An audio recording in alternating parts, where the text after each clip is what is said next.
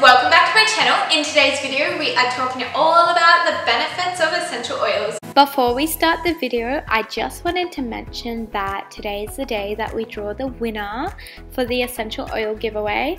I'm so excited, so make sure you watch until the end to find out who the lucky winner is. And with all that said, let's jump into the video. So there's so many ways you can use aromatherapy. You can use it for depression, anxiety, stress, any emotions that you're feeling. There's an essential oil that pairs with it. You can also use it in labor and birth, and you can use it on your newborn and your baby. Now, one of the guides that I use for essential oils is a first aid kit guide by Kim Morrison, and I swear by it. It tells you all the different types of oils you can use for whooping cough, edema, stress, aches and pains, teething, cuts and burns, so the list goes on and on. So this is an ebook and I just printed it out and put it in this folder. It also tells you the different ways you can use the oils, such as massage, direct use, spritzing, adding to your bath, or diffusing. There's so many different ways, and some oils you can use multiple ways, but some they recommend to only use, for example, in the diffuser. So today I'm going to be talking about just these 3 essential oils.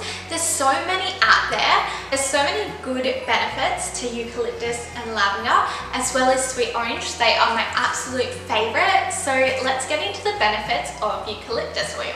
So eucalyptus oil can be used in a variety of ways. You can use it for cold and flu, asthma. You can purify your air with it. You can use it for cleaning. It's an antiseptic and a disinfectant. Eucalyptus can also be used for concentration, as well as healing wounds and helping with muscular pain. So lavender is my all-time favorite. It's so versatile and I diffuse it every single day.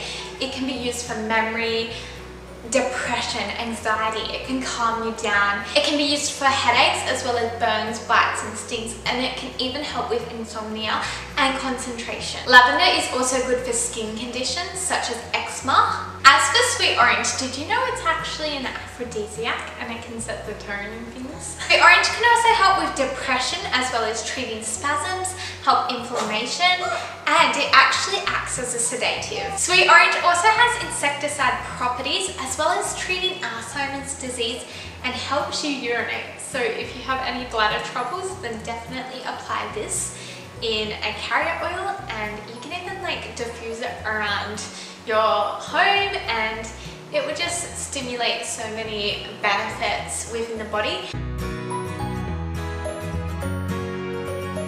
So before I announce the winner, I just wanted to say thank you everyone who was involved in the competition, and congratulations Mary Catherine Patterson for winning the Essential Oil prize. Alright guys, well that wraps it up for this mini first aid kit essential oil video. If you like this video, give a big thumbs up and make sure you click that subscribe button. With all that said, I will see you in the next video. Bye guys.